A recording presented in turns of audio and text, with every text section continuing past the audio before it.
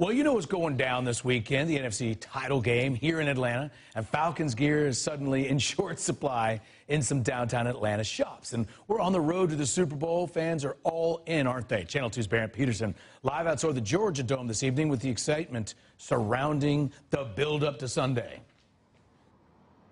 Yeah, you know, around the Dome today, Falcons fans, they were looking for merchandise. Some Packers fans were looking for tickets, and they all had to keep looking.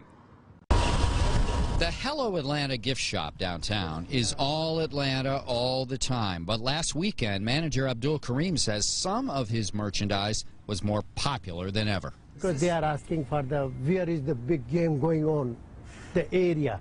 Anything to do with the Atlanta Falcons was flying off the shelves. Go, Pack, go! Outside the Georgia Dome Tuesday afternoon, this trio sported a very different style of clothing and hoped to score some seats to the NFC title game. I was trying to see if there's any tickets available for Sunday's game. Of course not. But local Packers fan Audrey Birnbaum planned ahead and has a ticket for herself and one for her husband, Adam, who does not share her green and gold loyalties. My husband's a Falcons fan, so it's been a little interesting the last couple of days, and it'll probably get more interesting as the week goes on.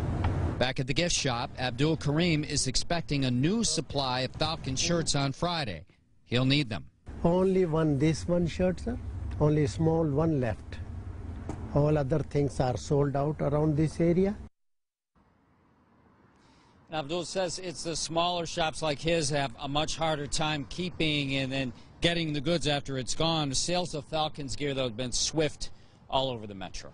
We're live downtown Atlanta. Barrett Peterson, Channel 2 Action News. Hey, full disclosure, my son is not a bandwagoner. He, at 4 years old, has had his Matt Ryan jersey Barrett for more than a year. I'm just saying. Let the record show.